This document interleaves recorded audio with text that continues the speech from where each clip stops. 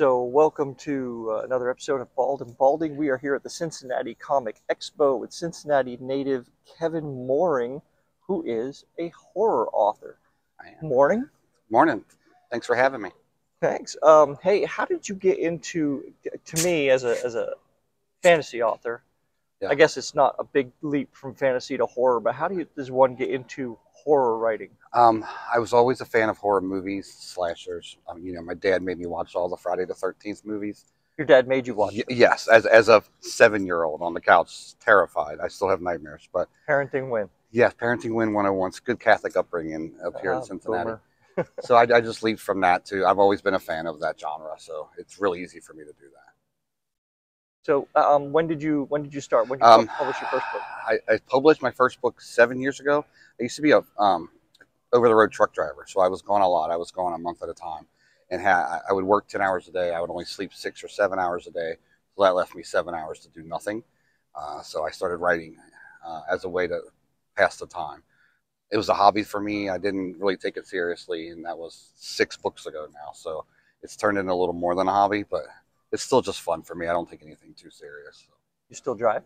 I do not. I work for a trucking company. I no longer drive. I'm home. So the newest one took me about 3 years to put out because I didn't have that block of time that I was used to. So I have, wife and kids and family obligations. So it took a little longer to get that last one out.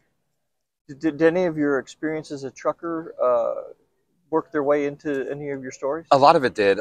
More about location. My thriller series is set in Oregon. So as a driver, that's the only chance I had to experience Oregon and the hills and the beauty that is the Pacific Northwest. So that whole series is set in a fake town in Oregon. Other than that, I just took out a lot of road rage and killed people on paper as opposed to doing it on the road. So as a driver on the road, thank you very much for doing that. Right. Yeah. So are these all a part of the same thing, or is each one of your books an independent? Each one of these are all standalone. This was my very first release. I literally wrote it on a $99 Amazon tablet that had a keyboard, and I was on the road, and that's how I did it. This one is all of my friends. They always want to be in a story, right? Your friends want to be in a book. So I wrote a short story for each of them, did very bad things to each of them, and that's this book. It's a collection of short stories all about my friends. This is the newest one. It's 4 high school kids decide instead of going on their regular senior trip, they want to go to explore an abandoned haunted hospital in Southeast Ohio. So that's what they do, and they go and find the spirits. And this is my first dive into like paranormal. So I struggle with that because I'm not a firm believer like my wife is, but so I wrote that paranormal. That one just came out Tuesday, September 19th.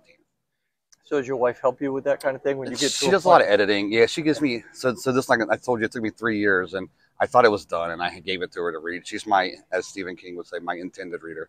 So I gave it to her, and she said it's not done. So I tore it all apart, redid it all, another 1.5 years in the works, and yeah. So she gets to read it before anybody else does. Okay, and I see over here you have Graham Park, Evil in the Woods, Yeah. and Town on Fire. Also, are those? Those are a little more thriller suspense than horror. They are a series. They go in order 1 through 3. Like I said, small town cops, small town in Oregon. Anything that can go wrong does go wrong. In the first one, the town amusement park got shut down for the season. Now all of a sudden the lights are on, and there's a group of assassins who are there playing a like hunt to the death game, and the small town cops got to solve it and fix it. So the big joke with a lot of writers, especially in your genre, would be, if the police come for me, make sure my search history goes away. Yeah, right. So what's the weirdest thing in your browser history? The very first one, I looked up how to make a homemade electric chair. So yeah, it's actually, it made it in the book. It's in the story, so it's actually a big part of the story. So yeah, that's probably the worst of it. Did you find out how? I did. All you need is a car battery and a couple wires. You're good to go. It's probably creepier than anything in your book. Well, I am a horror writer, so that fits right in. So how do you come up with do you find like you're kind of you desensitizing yourself, and you need to come up with new ways to? Yeah, I don't have any restrictions. I don't have barriers. I have no problem with anything. Blood doesn't bother me. Gory stuff doesn't bother me. And I don't know. I just have that sick mind. You got to have a little bit of sickness in order to be a writer of any genre. You got to be a little mentally ill to do that, to put yourself through that torture. But yeah, things just pop in my head at random times. Like I probably have 8 half-written books at home on my computer now, like most people do. You start it and then it doesn't go where you want it to, so you stop. I don't know where they come from. Sometimes they just pop in your head.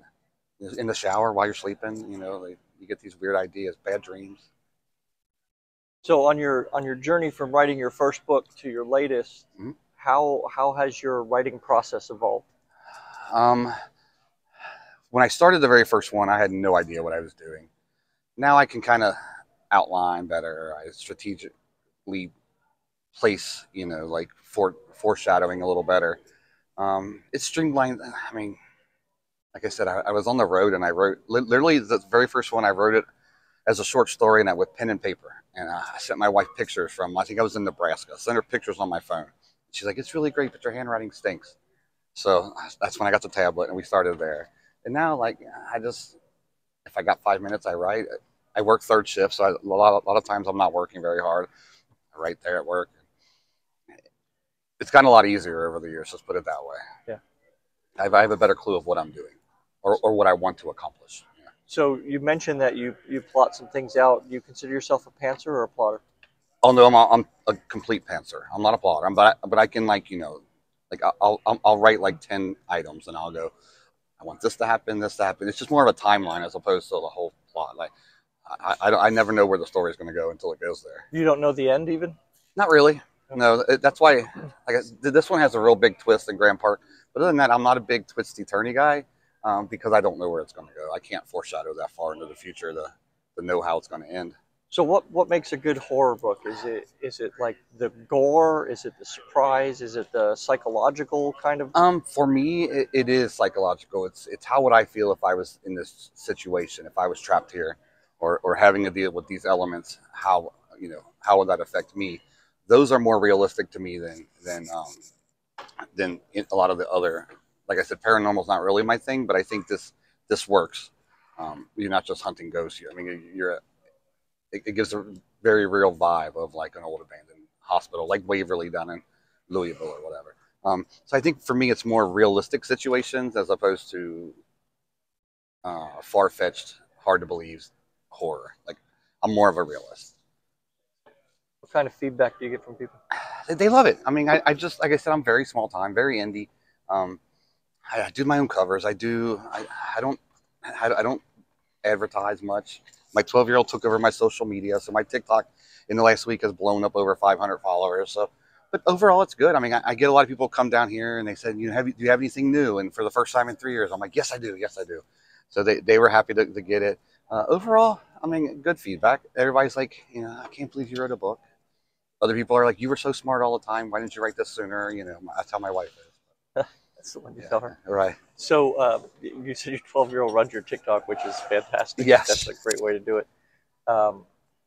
Did she put you in them, or did she just? Yes. So, yeah, it'll be pictures of me. It'll be pictures of the books, things I've read. She's also started an Instagram page for me that I don't even have access to. I can't even log in and look at anything. But she's in complete charge of that. So she likes it. She's definitely a child of technology. She understands it better than I do. So what's your? How can people find you on Instagram or TikTok? TikTok is author_Kevin_M_Moehring. TikTok or Instagram, I believe, is author Kevin Moehring, Kevin M. Moehring. On there, Facebook, Kevin M. Moehring. Everything's Kevin M. Moehring. So. All right. And where can people find you if they're not here at the Cincinnati Expo and they want to find some good horror? October 14th, I'll be at Cincinnati Book Rack on the east side. They do a signing event. Other than that, I do small craft fairs. All the books are available on Amazon, Kindle, Audible. You got a website? I do not. I do Facebook, basically. But it's on the agenda. But other than that, you can get some of them at Joseph Beth. And you do where? Joseph Beth. It's a local bookstore. Okay. It's a bigger local bookstore. And you said you do have Audible? I do, yeah. Because as a truck driver, that's how I read a lot. I listened to Audible almost exclusively while I was driving. So it was very important for me to get books on Audible. Who does your narration? I auditioned. They auditioned, and I chose one. The guy who did the series did all 3, and he was fabulous. I really, really liked him. So the next work in progress is the 4th book of the series. So he's agreed to do that Audible as well. So that's good to keep that same voice for the whole series. Okay. So one last thing, Uh-huh. Sanitarium just came out. Uh-huh. What's next? What's next is the fourth in the series, untitled yet. Yeah, my wife's been begging for the fourth in the series for a long time, so I think she's going to get what she wants. Happy wife, happy life. All right, Kevin, thank you very much. I appreciate your time. Excellent. Thank you.